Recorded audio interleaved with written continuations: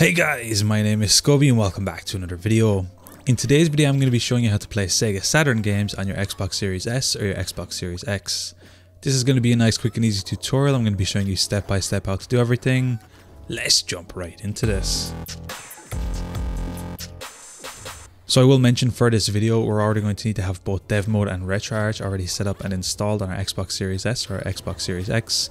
That's not something I'm going to be showing you in today's video, although I will be leaving a card on screen to my previous video where I show you step by step how to do that. You can go refer to that first, then come back here and I'll be showing you specifically how to set up Sega Saturn Games. So the next thing we're going to be talking about is mapping and network drive. As for this video we're going to need to transfer some files to the internal storage on our Xbox. Now if you watch my most up-to-date install video for Retroarch, you'll already have this done. Although if you already have Retroarch installed from a previous video and you don't currently have a map network drive set up, what we're going to be doing is doing that step next. If you already have this done, you can feel free to skip this step. I will be talking about games and BIOS files a little bit later. Now I will mention for this map network drive, if you have already watched my most up-to-date video of setting up Retroarch, I did show how to do that there. Although if you didn't set that up previously, I will be showing it step by step. You can feel free to skip this step and just jump over to transferring files over. So the first thing again we need to do is open up our Xbox device portal. This of course can be found on the dashboard of our dev mode. You can find this access portal and we're going to need to open this up in any browser that you want. From this point what we're going to be doing is coming to our left bar right here. We're going to be clicking on File Explorer and this is going to open up the File Explorer section. Once we're here we're going to be coming to the top right and we're going to be clicking on this browse option right here. This is going to open up a pop-up that's going to allow us to access remotely some files on our Xbox and access the internal storage on our Xbox. So to do this, what we need to do is copy this URL here at the very top. We can highlight it, we can right click and we can click copy. And we're going to be opening up a file explorer on our Windows. We're going to be clicking on the URL path right here. We're going to be pasting in the URL that we just got. And we're going to be clicking enter to enter here. Now, if this is your first time doing this, it may ask you for a username and password. All of this information is also stored here, so you can simply copy all of this for your username and password. Now this can get a little bit annoying as every time you want to get back here, you will need to manually enter this URL, you'll need to manually enter the password, and you'll need to manually enter the username. So instead what we're going to be doing is two things. The first thing we're going to be doing is opening up our command prompt, and we're going to be automatically saving this password and username, so we no longer have to enter it manually again. To do this again, we're going to be opening up our web browser and we're going to be copying this CMD key here at the bottom. We're simply going to highlight it, we're going to right click and we're going to be clicking copy. From this point, we're going to be opening up CMD in Windows. To this, we're going to be coming down to the bottom left. We're going to be clicking on our search bar and we're going to be searching for CMD and we're going to be looking for the command prompt right here. We're going to left click to open this up and our command prompt should open. Once this is open, all we need to do is right click here. It will automatically paste everything we have. We simply click enter and then we should get this result here, credential added successfully. And that basically attaches this username and password to our Windows, so it'll automatically remember it every time. From this point, we have made it a lot easier. However, now from this point, you still need to know this URL every time you want to actually access the remote files. So what we're going to be doing is one extra step. This is optional, but we're going to be setting up a mapped network drive. So it'll actually be saved in our Windows so we can easily get back here whenever we want. What we're going to be doing again is copying this file path. We're going to be opening up another file browser in Windows and we're going to be clicking on this PC right here. And then here at the very top, we should have this option map network drive. We can left click to open this. And here we're going to be able to enter a new drive that will automatically store this location. And since we've already saved the username and password in Windows, it means we'll really easily be able to access back here whenever we want. So the first thing you need to do is assign a drive letter. So you can choose whatever you want here. So I've already done this to my Z drive, but you can attach it to another drive, for example, Y, or any other available letter here in your Windows. We can then enter our folder location. So here you can just Control V again to paste in the folder location that you've set up previously. You can then enable automatic reconnect and sign in. I'm going to be disabling this, but you can feel free to enable this and you can connect using different credentials, although we're not going to be doing that in today's video. Once you're happy with everything here, we can click finish and then you will have a new mapped network drive that will show up here like this. It'll mention development files. It will then show the URL to your Xbox and now clicking this will open this up very easily. So we no longer have to locate back here manually. From this point, what we're going to be doing is we're going to be opening up the Windows apps folder and here we should see all the currently installed apps on our Xbox. So at the top here we have my Files Explorer. Underneath this then I have two folders named Platinum Fox and they have Retroarch mentioned in the title. This is my Retroarch folder, although depending on the version you're using it may be named slightly different. but there will be 2 folders here. Previously this folder started with 1E4C, although this can depend widely depending on the version you're using and depending on if it's a nightly or not, so I really don't know what to expect here. But you're going to be looking for some folder named Retroarch or something like 1E4C. Once you've located this folder, we're going to be looking for the second one on the list. It'll typically be a much larger folder. As you can see, this is around 1.4 gigabytes and the other one is around 3.5 kilobytes. We're going to be opening up this second folder, and here we should see all of our default installed Retroarch content. What we're going to be doing from this point is creating a new folder here that's going to store our BIOS files, or a brand new system folder, or creating a brand new system BIOS folder so we can access and transfer all of the BIOS files we need for our emulators over here, or for today's video specifically the GBA emulator. What we need to do is right click here. We're going to be creating a new folder, and I'm going to be naming it system. And this is going to be our new system or BIOS folder for Retroarch. After this, we're going to be heading over to Retroarch and we're going to be manually mapping this so Retroarch knows to point here instead. While we're here, we can also add a couple of extra folders.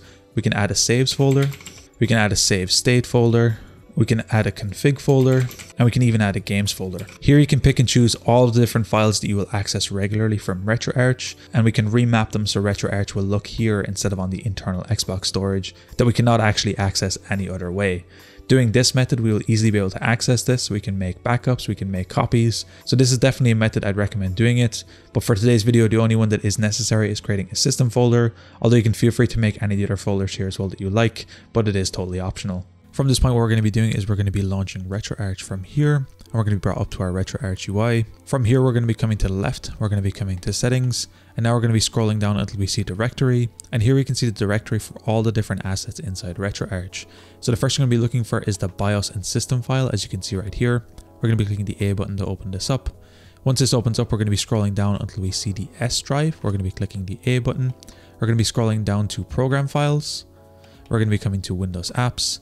And then we're going to be looking for our Retroarch folder, the same one that we've seen on our computer. So for me, it's Platinum Fox. I'm going to be looking for the second folder. And here I'm going to be looking for my system folder. I'm going to be clicking use this directory. And now what we've done is we have remapped this directory to our system folder on our mapped network drive. So Retroarch will now search there for our BIOS files instead of the default location. So from this point, you can feel free to update any of the other files you want. I'm going to be doing my config file, my save file, and a couple of the other ones. From this point, once you have everything mapped, we're simply going to be clicking the B button to come back out of here. We're then going to be coming to our main menu, and we're going to be coming to our configuration file, and we're going to be saving our current config, just so all of these extra changes are in Retroarch. So this video is brought to you by me. Today I'm going to be sponsoring my own video of my new merch line. This is going to be the first t-shirt I'm going to be launching for the channel. It's a very nice quality print that you can get from Teespring. Everything is linked right below the video here and all videos on my channel. It comes in a number of different colors. You can get it in a hoodie, different women's style t-shirts, stickers. It'll definitely support the channel if you can check it out, and I'd really appreciate it. Let's jump right into the video. So once you have everything set up, we're going to be coming to our Retroarch folder. We're going to be coming to our system folder, and here we're going to be adding some BIOS files for our Sega Saturn. Now I will mention in today's video, I'm not going to be showing you where to download any BIOS files. You're going to have to find and download your own BIOS files, or feel free to create a dump or backup of any of your existing Sega BIOS. What we're going to be looking for is a Sega Saturn BIOS in a .bin format, and it needs to be named exactly like this. mpr-17933.bin. It needs to be named exactly like this for our Sega Saturn. I'll be leaving some more information and documentation linked on this in the description down below, but we need to have a BIOS file exactly set up like this. What we're going to be doing is simply dragging and dropping this into our BIOS system folder on our Retroarch, and just like that we have this set up here. The next thing we're going to be discussing are games, and I will also mention for today's video I'm not going to be showing you where to download games. Again, you can feel free to create a dump or backup of your own games or find any download links you want, but I will not be sharing any download links for this. Now when you download your games, they will most likely come in a .7zip or a .rar formats. I would recommend first extracting these before playing them in Retroarch, although I do believe Retroarch is capable of playing .7zip and .rar formats, but this can affect loading times, and I think it's just better if you extract them first. So to extract games in a .rar or .7zip format, we are going to need WinRAR or 7zip for this. I already have 7zip installed, but I'll be leaving both of these linked in the description down below. Feel free to download whichever one you want. What you need to do is come to your file. We're going to be right clicking. If you're on Windows 11 like me, we need to click show more options. then we will get this pop-up here. We can hover over 7-zip, and then we can simply click extract files, or we can click extract here for our current location, and extract files to select location to an extract. So for me, I already have my files extracted in the Castlevania folder right here, and this is typically how your game setup will look like. You'll most likely have a .iso file, you will have a .q file, and you may have multiple .mp3 files. This is where Sega Saturn becomes a little bit tricky. It is possible to load them off an external drive, but due to the external drive, Retroarch and dev mode, sometimes these extra MP3 files will not also be imported, so it might cause some issues and you might be missing some music. So it is recommended to put any games on the internal storage on your Xbox and load them from there just to avoid issues, so it can easily link to these extra files. So what we're going to be doing is bringing these extra game files over to our Xbox. So we're going to be coming back to our Xbox folder. We're going to be coming to my games folder that I made previously. You can put them wherever you want on this drive. And I'm going to be creating a new folder here called Sega Saturn. And here I've just created a new folder. What I'm going to be doing is dragging and dropping my full Castlevania Symphony of the Light folder right here into this location. And I'm going to be transferring this entire game file over to my Xbox. From this point, I'm simply going to be letting this transfer. Once this is finished, we're going to be heading over to our Xbox. We're going to be setting up the final things and loading our games there, and we're going to be continuing from there. So once you're over on your Xbox and you've plugged in your drive, if this is your first time plugging in your drive, you might get this pop-up asking if you'd like to use it for Xbox game storage or media storage. It's really important here that you select media storage so we can add whatever files we want on here. Otherwise, if you select game storage, it will fully wipe your drive and only allow you to install Xbox games on this. So it's important that you make sure this is entered correctly.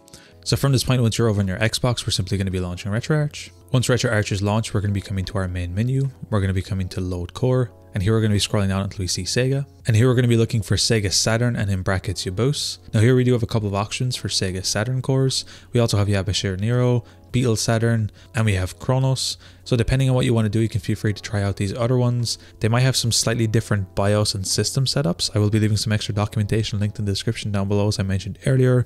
But for today's video, we have everything set up specifically for Yabos. So for today's video, we're simply going to be clicking A on the Yabos folder. From this point, we're going to be coming down to load content. And here we're going to have to locate to where our games are. So if you're loading them from an external drive, they will be located on your E drive. And here you can just locate to wherever your games are set up here. Otherwise, we're going to be scrolling down to our S folder. We're going to be clicking this open. We're going to be coming down to program files. We're going to be coming down to Windows apps. And here we're going to be looking for our second Retroarch folder as mentioned before. And here we can locate to everything that we have here. Now, a couple of users in the past have mentioned they are having some issues with the S folder, that games do not show up here. And sometimes they show up inside the D folder inside here under development files, Windows apps, and again inside our Retroarch folder right here. I would try to avoid using the D folder as much as possible, as it can actually brick your dev mode and Retroarch and require you to fully reinstall everything. So that's something to keep in mind. But just be careful when actually trying to do this. If you are having issues with your S drive, I would recommend just resetting up your whole dev mode on your Xbox to try to get everything set up again, as this is where everything should show up normally. So I'm going to be going back to my S drive. Again, I'm going to be going to my program files, Windows apps. I'm going to be coming to my Retroarch folder, coming to my games folder, and here I'm going to be coming to my Sega Saturn. I have Castlevania Symphony of the Night, and here you can select your ISO file that we had set up previously. From this point, we're going to be clicking A to select our current core. Multiple cores show up here as you have multiple cores in Retroarch that can read a .iso format. Simply click the A button here, and just like that, in a couple of seconds, our game will start to load up. Now, depending on how large your game is, this can take a couple of seconds, or especially if you're loading from an external drive, it can take quite some time. However, if it's on the internal storage, it should load up really quick. And just like that, we're loading up and we're playing Sega Saturn games on our Xbox Series S and our Xbox Series X. From this point, we're going to be opening up our on-screen menu using the menu combination that we set up previously. For me, it's down and select. And here we have our on-screen menu. What we're going to be doing from this point is scrolling down here until we see the options tab. And here we're going to have a couple of different options for our Sega Saturn BIOS. So here the first thing we can do is enable frame skipping. We can force a HLE BIOS. This does require a restart. We can set up the add-on cartridge for any games that need that. And we actually have the 1 meg and the 4 meg of RAM. So depending on the games that you're trying to play, you may need to set this up. We can set up the 6-player adapter for ports 1 and 2. You can feel free to enable both of these. And then finally, you can adjust the number of threads you want to allocate to this. So on the Xbox, we do have 8 cores and 16 threads, so we can do up to 16 here. However, I wouldn't recommend playing with this too much, as it can actually affect the performance of the games, sometimes positively, sometimes negatively. So you might want to experiment with this to get your desired effect. And again, a restart is required for this as well. The last thing I'd recommend doing is creating a game playlist. It's not something I'm going to be showing you in today's video, but it can make your Retroarch experience a lot better. I would definitely recommend doing it, especially if you're playing a lot of different games and a lot of different consoles. I'll be leaving a card on screen and a link in the description down below to my previous video where I show you step by step how to set that up. Anyway guys, it's as easy as that to play Sega Saturn games on your Xbox Series S and your Xbox Series X. From this point I want to take a moment to give a huge shout out to the channel members, Sean Daly and Joshua Davis. Thank you so much for supporting the channel.